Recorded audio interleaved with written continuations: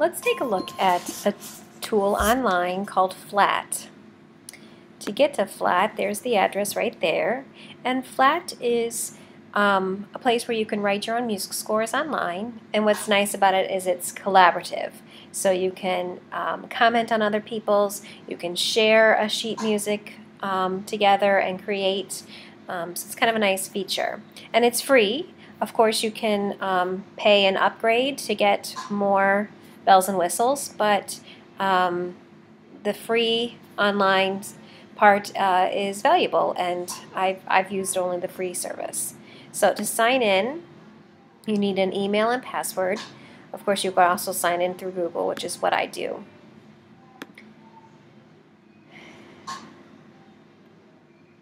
And this is what it looks like when you sign in. You have, I've learned, what I'm learning is you have a limited amount of public scores, but an unlimited amount of private scores. We're going to go ahead and make a public score, and we need to title it.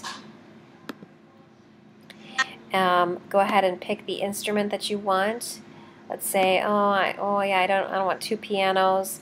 I wanted glockenspiel. Then I can go ahead and fix that. When I hit that select button, I can delete the ones I didn't want. Okay, I could add another instrument if I wish. So then I hit create when I'm ready. Of course, I need to pick the key signature and the time signature, and then I'm ready to compose. Okay, so this blue menu up here is kind of my main menu, but down here are all of the menu items I need to create my piece of music. So if you scroll down a little bit, you can get rid of that blue bar, and then I can hit the zoom in or zoom out to see better. There's also a different display here, display mode, that is helpful to know about. Here's where I can copy and paste things once I've got them in the way I like, and of course if something, a phrase repeats or something, it's a nice quick shortcut.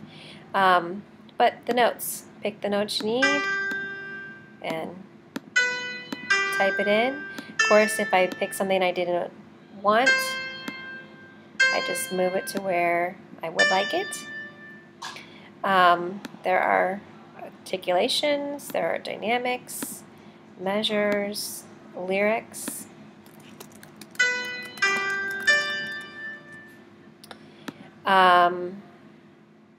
You can add in chords. When I'm ready, I can hit save. I can also export it to a PDF, an MP3, kind of lots of different options there. I can, of course, print it. These icons here, if I want to add some instruments, I can add the instruments, or if I want to change the order of how they're seen on the screen, I can do that.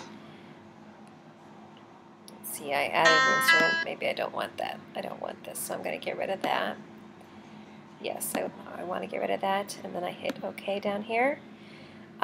This is a page layout, which might be helpful if I'm printing. If I scroll back to the top and I kind of zoom out a little bit so I can kind of see everything on one page, I can hit the play button.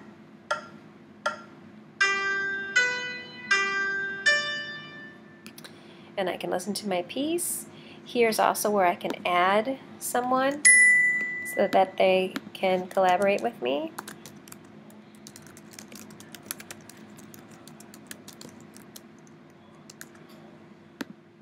They can be admin, they can write, and you can't see it, but it says they can read it. So you can decide what rights they're allowed to have, and then go ahead and invite them. It sends them an email with a link, and they can link right to this page. What else? Of course, your tempo's here. If I click on this, I don't like the title that I gave, I can change that. I can add the composer, etc. And when I'm ready, I can hit save. Okay, and then of course I can always go back and change that. Here is where I can then, when my song is ready, I can send it off to Facebook or Twitter. I can embed it in my own website.